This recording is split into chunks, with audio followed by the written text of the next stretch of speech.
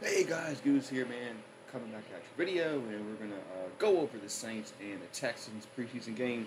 But if you're new to the channel, make sure you like, subscribe, ring the bell, do all that mumbo jumbo, so you get notified when we go live again and whatnot. All right, so the Saints and the Texans played Saturday night. Texans won 17-13, and they scored a touchdown about 25 seconds left to go in the football game, and they get the win in preseason.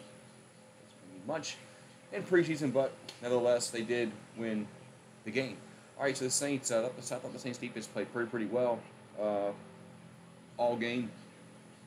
Yeah, they gave a touchdown late in the game, but that's pretty much. You got a lot of backups in at that point in football games. So I thought the defense played really good. Offense, especially Ian Book, played horrible. So let's recap the first drive of the game. Houston gets the ball first, and they go 3 and out. Saints defense did a great job. They actually lost yards on I think all 3 plays. They had to punt the football. So Texas punt the football to the Saints, and Andy Dalton goes right down the field, and they get a touchdown pass from Dalton to Washington, Wayne Washington, and the Saints lead 7-0. And then Andy Dalton gets taken out, and then after the game, on some of the message boards, take it with a grain of salt on a message board. But wondering, well, why Dalton only play one drive? Why did Dalton only play one drive? We don't want a game if you played 3 or 4 drives. I mean, what's it matter? You want to get hurt? Do you want Andy Dalton to get hurt because you saw what you had in Ian Book?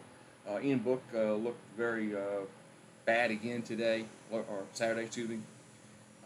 He looked bad last year, but that was against when he played Miami in the regular season. I gave him the benefit of the doubt on that because just of the circumstances of why he had to start. But looks like he hasn't progressed at all. Still overthrowing receivers, taking sacks, and some of them it's not him. There was one bad drive in the fourth quarter that was pinning, and 67 couldn't block anybody, and he took a few sacks on that. I think 2 sacks on that drive. But Ian Book needs I don't know. I don't know if he can be a third string quarterback at this point. I don't know. I definitely wouldn't. I feel if the Saints had around Ian Book, they wouldn't win many football games at all. Hopefully, it never comes down to that. Hopefully, Andy Dalton and Jameis Winston don't get to the point where we're starting Ian Book. Anyway, yeah, I mean, the Saints, it's preseason. You take it with a grain of salt. Dixon had a good day for the Saints. I think he had like 3 receptions, like over almost 40 yards, I believe.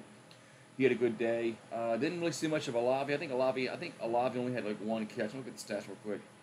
He had Olave only had 1 catch for 4 yards. He wasn't in the game. I didn't see him in the game that much, especially after the first few drives of the football game.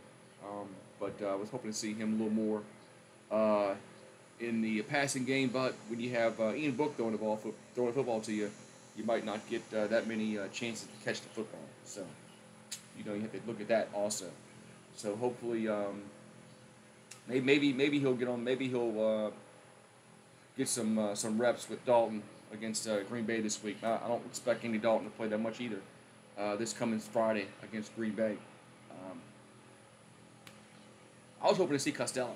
That's what I was hoping to see, just because somebody different. That's the guy who threw for like 620 something yards against LSU back in 2020. I was just curious to see what he had. I mean, he can't be any worse than Ian Book. It is preseason, so I was a little shocked that they didn't get Costello any reps. Maybe Dennis Allen said, look, Ian Book needs all the work he can get.